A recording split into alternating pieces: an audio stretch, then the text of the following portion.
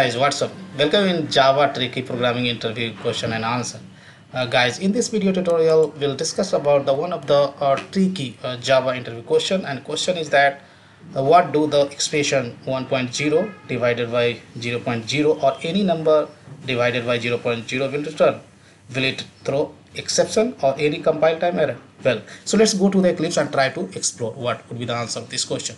So here basically one thing I would like to tell you guys, this is the one of the tricky question from java.lang.double class. It's a wrapper class. Java developer knows about the double primitive types and double wrapper class. While doing floating point arithmetic, they don't pay enough attention to double infinity, right, and other rules that govern the arithmetic calculation involving them, right? So here you can see if you divide 1.0 or any number by 0.0, this is going to return you positive infinity, and this same expression with negative sign, this is going to return you negative infinity. Or if you have a number numerator and denominator both 0.0, means this is going to return nan. Nan means not a number, right?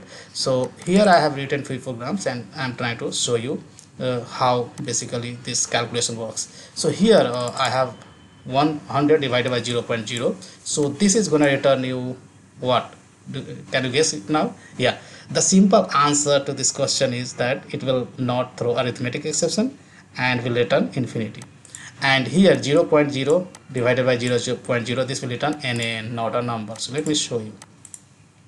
Yeah, so here you can say infinity nan. If you specify negative sign, then this is gonna return in negative infinity. Let me show you. Negative infinity. And if you divide any integer by 0, then of course this is gonna throw you arithmetic expression. That is everybody knows it, right?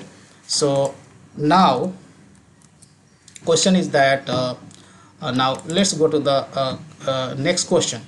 Let's say you have a double array which contains a lot of elements, double or integer, right? Now what you are doing, just we are iterating this double array, getting every elements from this array and dividing 125.0, right, by this every elements from this array. Then here you have one of the elements 0.0. when this elements comes and try to divide 0.0, right, to 125.0 by 0.0, this is going to return you infinity, right? So infinity, again infinity multiplied by 100, again that will be infinity itself. Let me show you, right? So here for first elements, when you try to divide, this is the output we are getting. For second elements, if you try to divide, then we get this answer.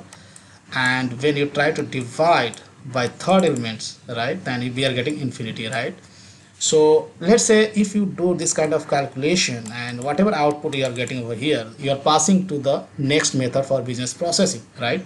So for this input, right, your business process may get failed. Then how do we tackle this kind of scenario in an application?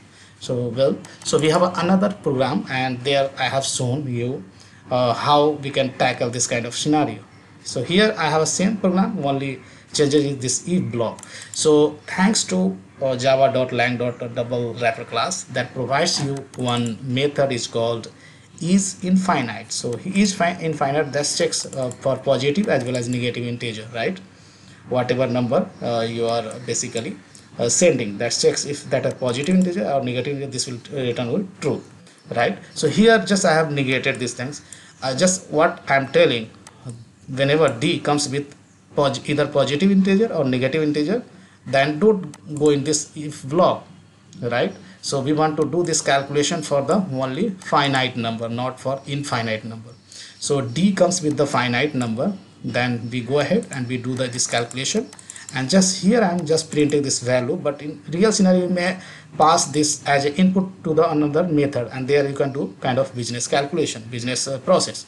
So if I run this application, then you will see you have an output, all the output except wherever you get the infinity, right, positive or negative infinity. So guys, that's all I have in this video tutorial.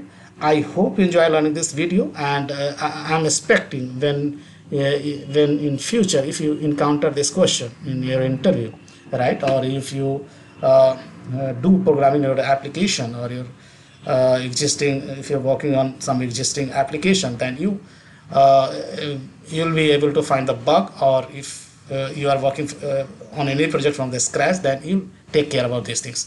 So guys, that's all I have in this video tutorial. If you want to learn Java in much more detail, then you can refer our website kkjavatutorials.com, and see you there in the next video tutorial. Thank you.